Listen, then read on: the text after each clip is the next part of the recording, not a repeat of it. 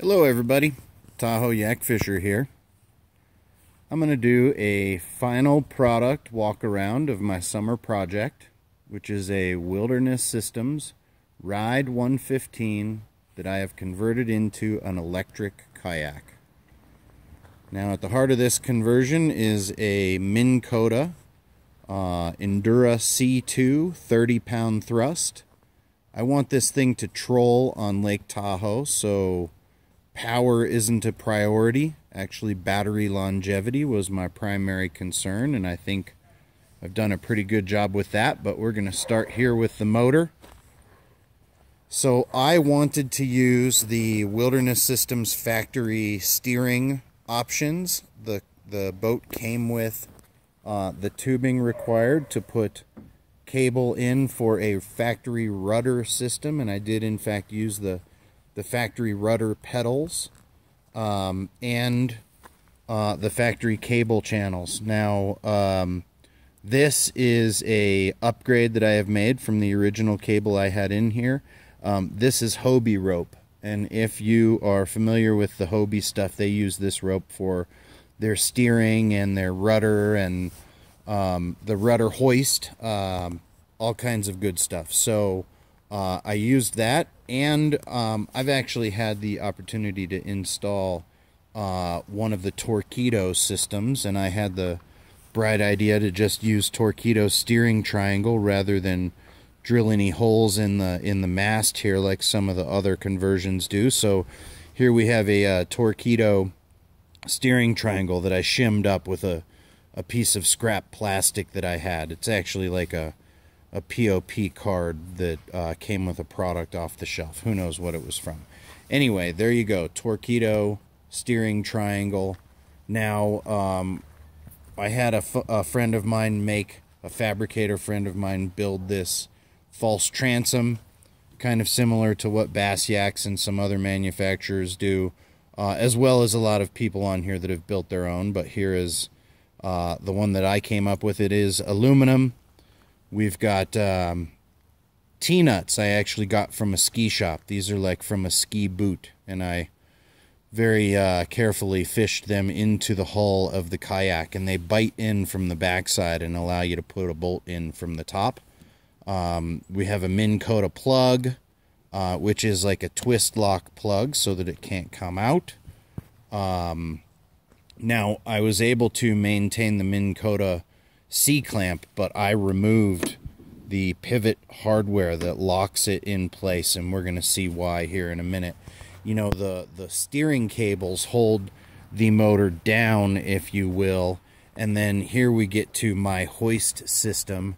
Now, anybody that wants to use a Minn Kota and is trying to come up with different kind of bracket ideas, this is a Yakima bar clamp, and it attaches perfectly to the shaft of this Minn Kota motor, and the only thing that bar clamp is doing is holding this loop of utility cord. I have a carabiner attachment here because I want this to come off so that I can remove the motor. So this apparatus stays with the kayak, the motor goes inside. And what I've done is I've triangulated the pull.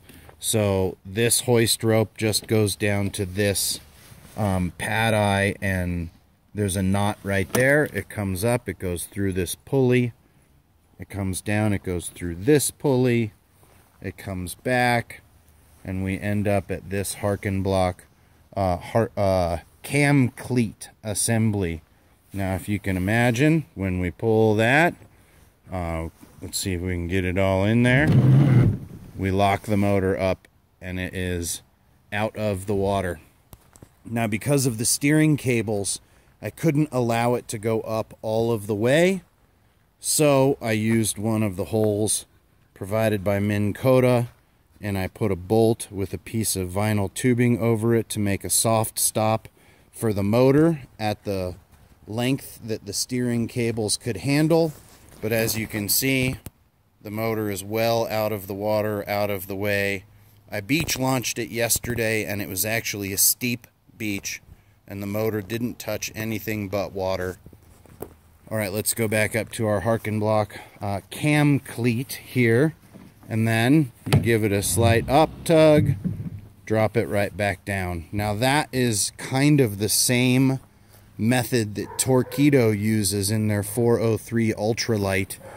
The big thing I did was to use this pulley to double.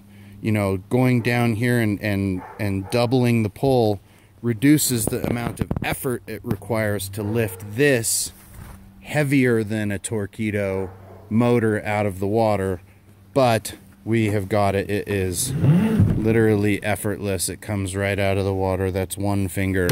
We can go right back up. So yeah, sitting down, no problem. Motor's out of the water, out of the way. That was the last thing I really needed to do to finish this in a way that was more or less indistinguishable from kind of a factory install. I wanted this to have zero problems. Okay, now we're gonna go around the other side of the boat here and keep looking at kind of the stuff that I did. Now we are gonna go inside. Here we have the throttle box that switches the that makes the motor 100% variable. That's the control box, and those two red leads there, that's a 30 amp circuit breaker. So this is completely wired inside the hull. That goes back to the motor and goes forward to the battery. Now this particular product is made by Wireless Trolling Pro, and I'm going to show you guys the remote and give you a little demonstration here in a moment. But it also has a kill switch, so if you fall out of the kayak, it doesn't troll right on away from you. Now we're going to go forward and look at my batteries here real quick. We've got two 35 amp hour absorbed glass mat mobility scooter batteries. So, you know, these are only about 8 inches wide, 5 inches deep, and I don't know, 7 inches tall. So we've got two of them in there, wired in parallel. So these are 35 amp hour. When you wire them in parallel, that gives me a total of 70 amp hour. We've got a frame made out of PVC and pool noodle. Now the it's self-locating. You can see down there at the very bottom of the picture here, right there, that beam that goes down the center locates that tray side to side, and the kayak itself locates it fore and aft. So these batteries cannot go anywhere. All right, I left the remote control inside, so I'm going to pause it for a second and come back and show you how all this stuff goes together. All right, hang on. Okay, you guys, I'm back. Now, actually, I wanted to show you a couple more things before we get to the remote. So here we have our Hobie rope coming up and operating our pedal operated rudder steer. So as you can see, we have nice amount of range. I actually was able to use this steering triangle and the way that it interfaces with this Minn Kota bracket to create its own steering stop, so that in no situation am I yanking on the cables, you know. So everything is reasonably passive, even when we've got it centered and we want to hoist the motor.